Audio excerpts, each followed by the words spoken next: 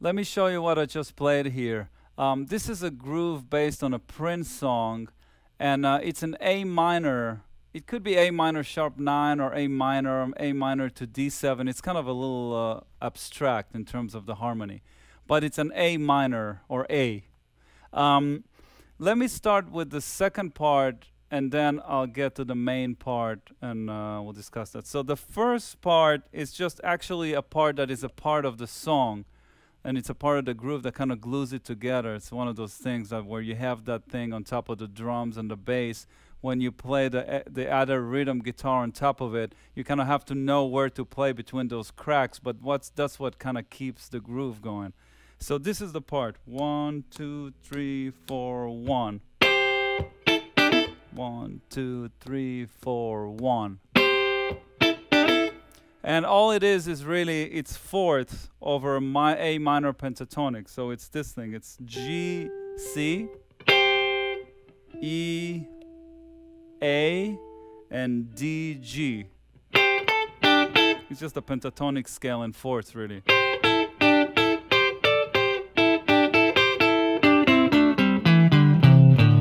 I just play the pentatonic scale in fourths. So again, the part is 1, 2, 3, 4, 1. 1, 2, 3, 4, 1.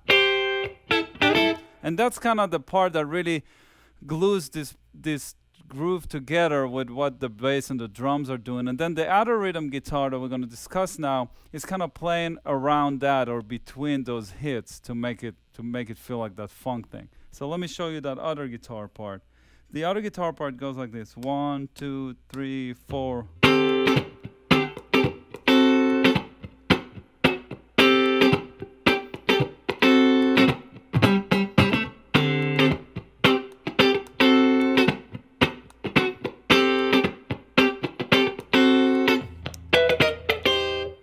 So let me do this again for you, a little slower. 1, 2, 3, 4.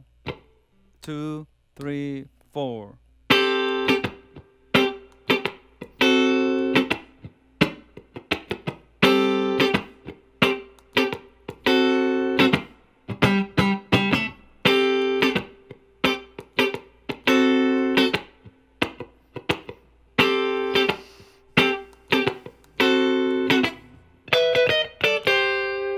So let me break it down now. Again, we're in A minor 7.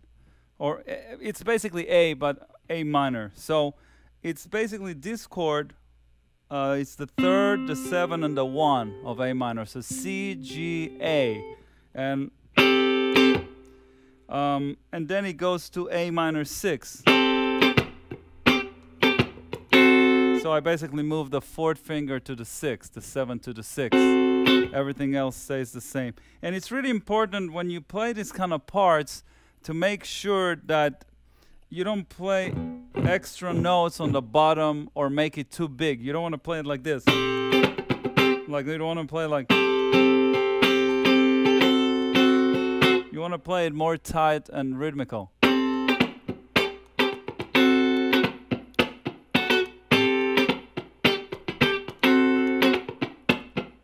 It's almost like you're a drummer with the right hand, and the left hand is muting everything unless you need to play that chord. And again, the right hand kind of moves up and down all the time. So, and accenting. So the right hand just accenting the chords when they need to be accented. That's like the melody of the rhythm. And then there's a little thing here. It's just the 7 to the 1, G to A. That happens a lot in rhythm guitar. Like you can play some kind of groove.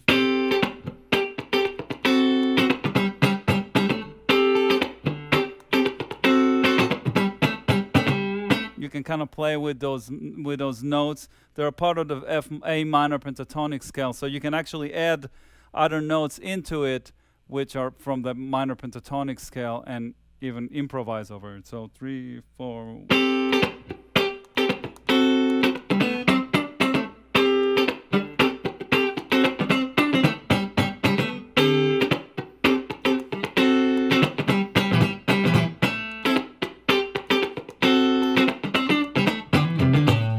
So what I just did is I improvised over A minor with using that figure.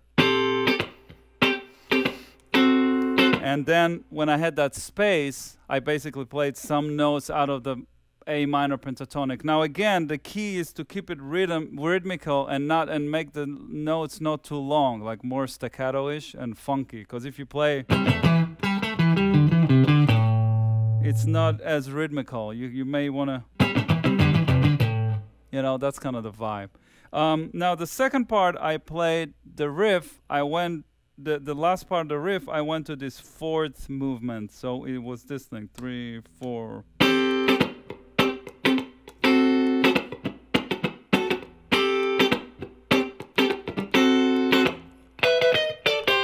So this thing,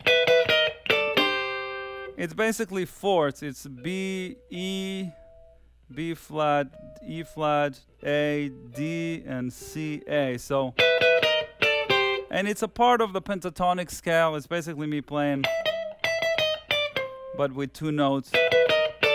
You can harmonize it in a different way. It's however you want to harmonize it. I decided to harmonize it with fourths, so it's got kind of an R&B thing. So this is how this part goes. Let me play the whole thing in 3, 4.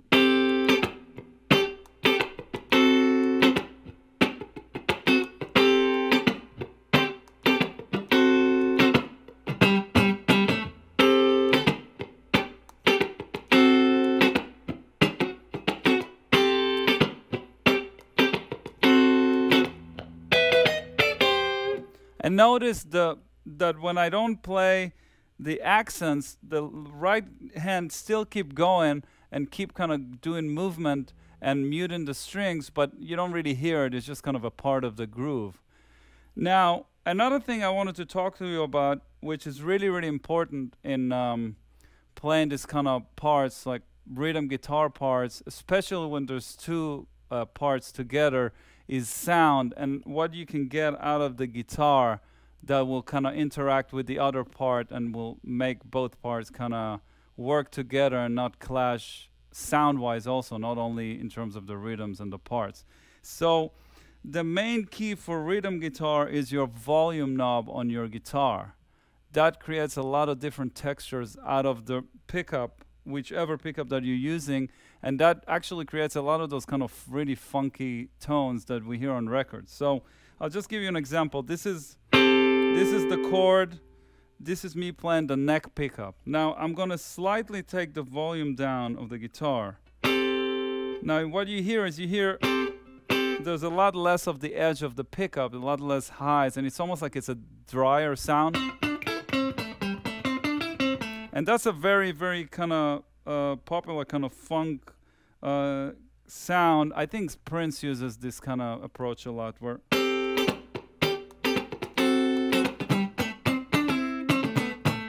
if I were to play with a full volume,